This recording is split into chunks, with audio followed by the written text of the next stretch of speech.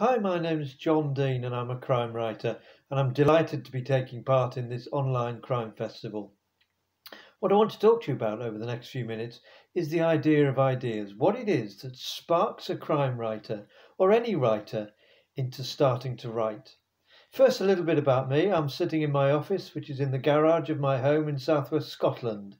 I'm the creator of the DCI John Blizzard and DCI Jack Harris novels, and I've got 19 books to my name, and I'm working on the 20th at the moment.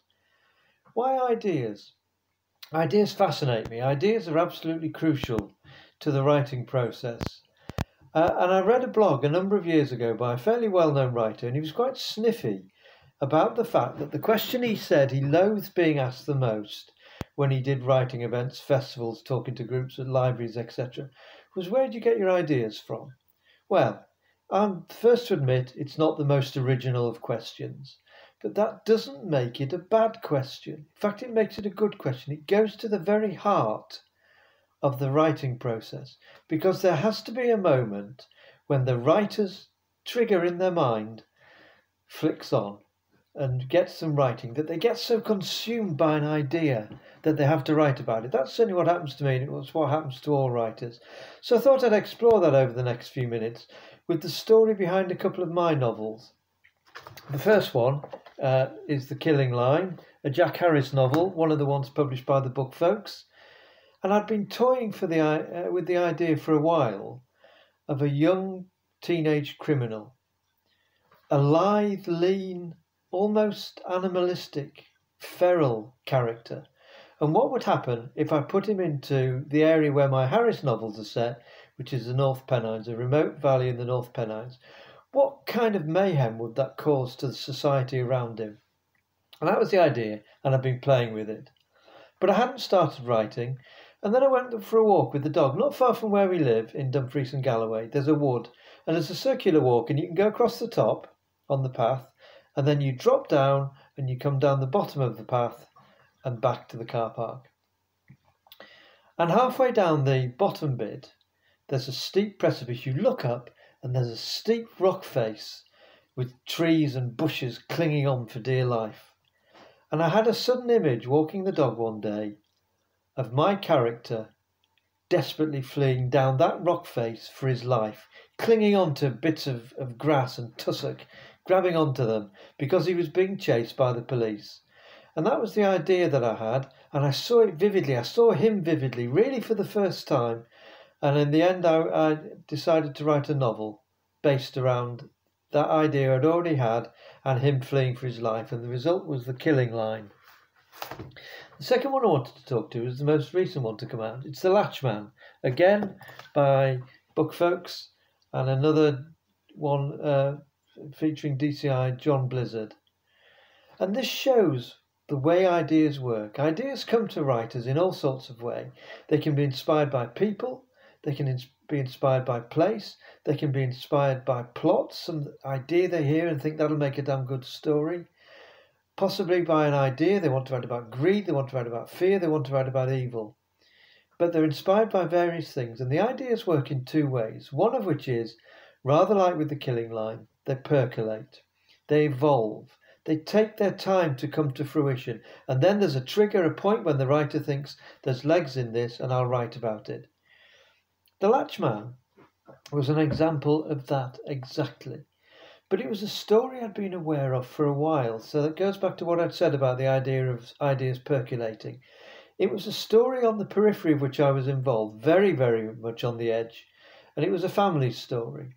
And it involved an elderly relative who clearly was coming to the end of their life, and the arrival on the scene of another relative who'd never really taken an interest in their life over the years, many years that they'd lived.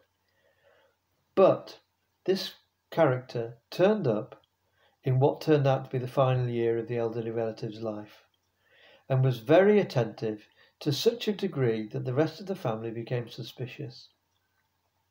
When the old dear died, the will turned out to have been changed, and the will turned out to be changed in favour of the relative who was the Johnny-come-lately.